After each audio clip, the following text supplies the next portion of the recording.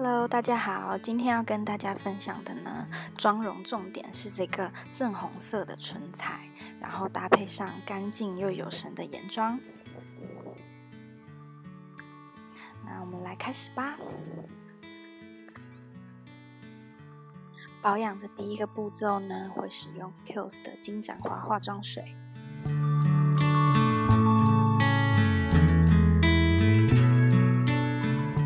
接下来使用 SK2 的青春露。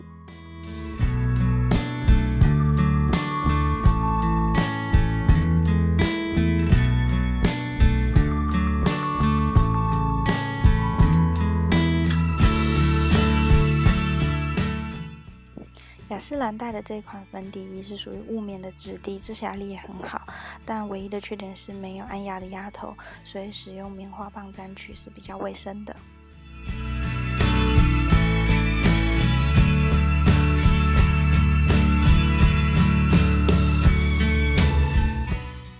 遮瑕部分使用 YSL 的迷彩笔来做局部的提亮跟一点点的遮瑕。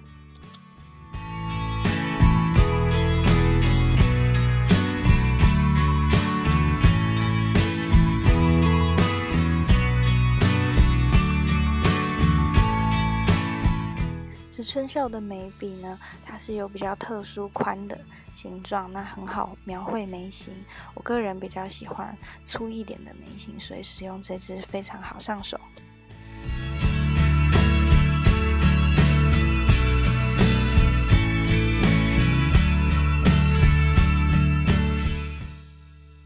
使用雾面摩卡浅棕色的眼影来加强眼窝的深邃度。余粉可以一点点扫到鼻子两侧，当做鼻影也很自然。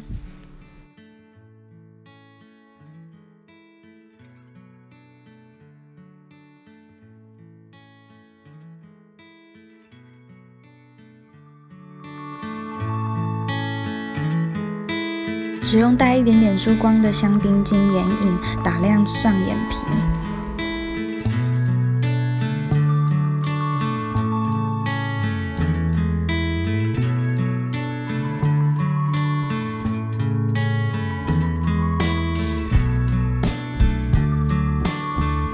咖啡色的眼影呢，上在眼尾及眼头的三角区块，我不会把它全部平行的填满，会在眼球中央上方留一些空隙。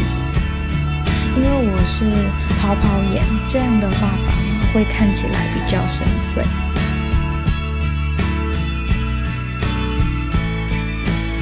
下眼皮的后1/3处也上一点同样的咖啡色眼影，与上眼皮的眼影做连接。拿出深咖啡色的眼影，用眼影棒画在眼尾的7字部位，眼睛会看起来更加深邃。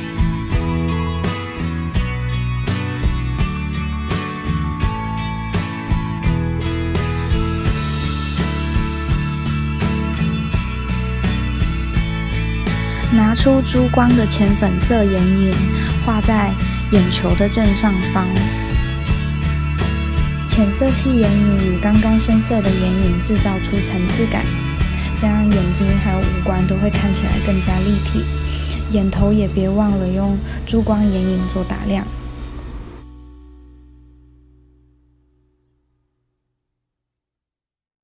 拿出金色的眼影画在卧蚕，眼睛会看起来更加柔和。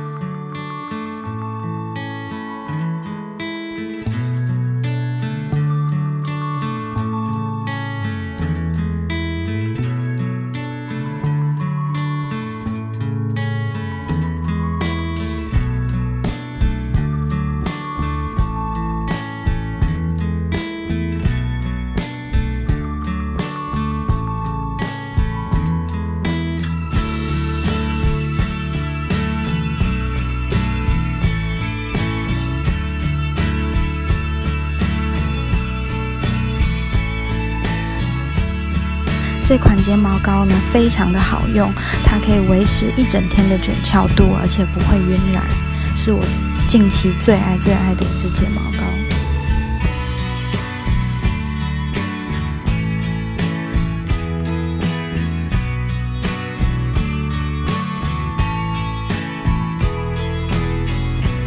使用粉橘色的腮红提亮一点点气色。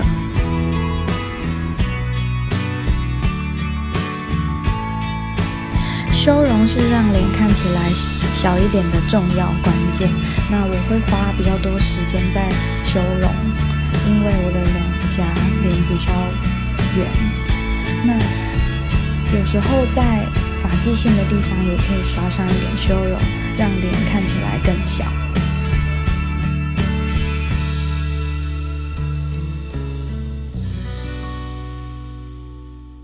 在 T 字部位还有苹果肌的地方做打亮的动作。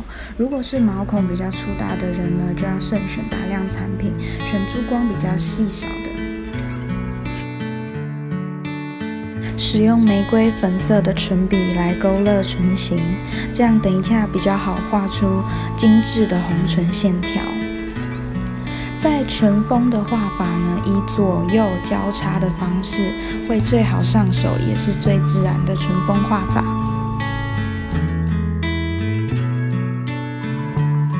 我今天选用的是雾面的正红色唇笔，那会先用唇刷来稍微上一点颜色，之后再用唇笔的侧边把嘴唇颜色涂满。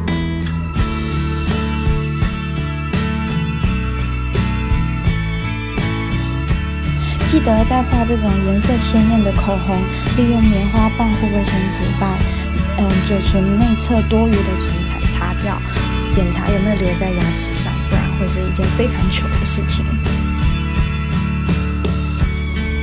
我换好出门的衣服回来啦，现在开始整理头发，拿出平板夹，先将刘海的部分分区，然后呢用平板夹以往上方45度角的方式，就可以制造出自然蓬松的刘海弧度。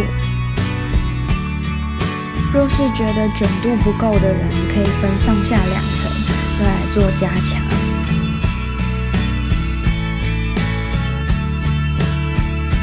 我最近习惯的方式呢，是用平板夹在脸颊的左右两侧以外还有内卷随性交替的方式，而且只会在头发的表面做卷度。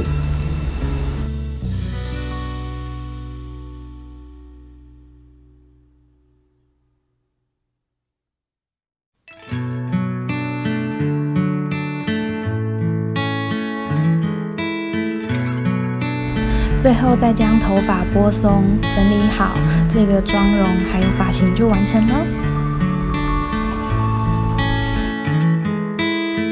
希望大家会喜欢我这次的分享。如果有任何想要看的主题或者是意见，都欢迎留言给我。